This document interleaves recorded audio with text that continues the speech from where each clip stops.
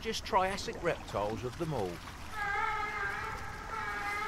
Fortunately, sea reptiles are easy enough to spot because they have to come up for air.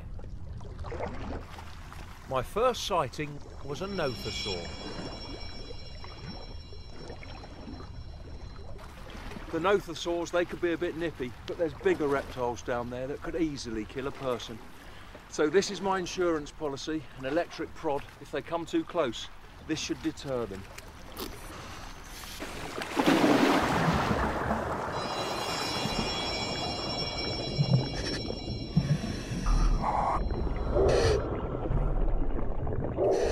There's not just one Nothosaur, there's a pair of them. And they're inquisitive, coming closer and closer, they're so curious. But I'm the first human that they've seen.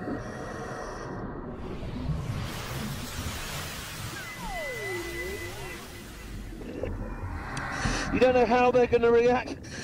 And I'm glad I've got this electric prod in case they become just too inquisitive. But at the moment, they're just curious, circling around me. They've got a mouthful of teeth like razors, they're interlocking. That would seem to me to be the perfect fish trap. And they certainly move fast enough to catch the fish that are around here. Wow. There's one coming close now, and I'm going to try something. Like with alligators, there's only one safe way to hold a Nothosaur, and that's round the jaws. Hey. Wow. A prehistoric ride with a Nothosaur.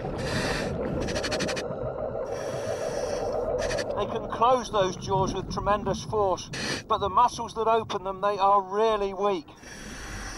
But Nothosaurs, like all sea reptiles, they've got to go up to the surface to breathe. I can't hold him for too long. I'm going to let him go now. Go on, boy, off you go.